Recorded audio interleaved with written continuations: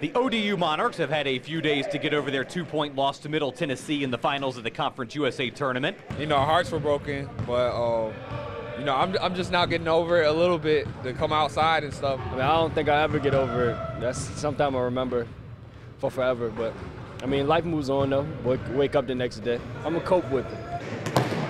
But there's more basketball for the Monarchs. In 2 weeks, they'll play in an 8-team tournament in Las Vegas. That was the one that was targeted once we realized that the NIT wasn't going to become a possibility. I know the league was promoting UAB and ODU at the end of the season to the NIT, so we were hoping there was going to be a shot there. So why was ODU snubbed by the NIT?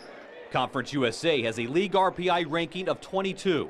The Monarchs' old conference, the CAA, had a league RPI of 9.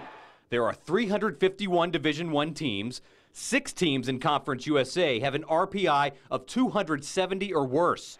Middle Tennessee, which has a 24-9 record, was relegated to a 15 seed in the NCAA tournament. As far as I'm concerned, it's embarrassing and it's wrong.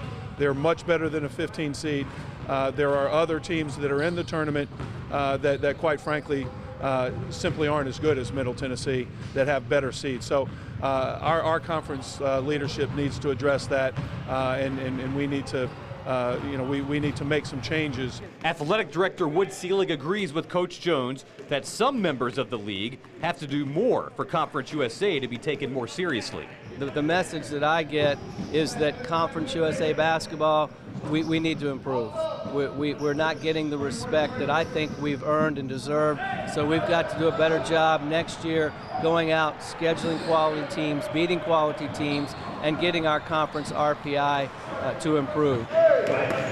Time will tell if the league's bottom half can start to pick up the slack. In Norfolk, Brian Parsons for the Sports Wrap.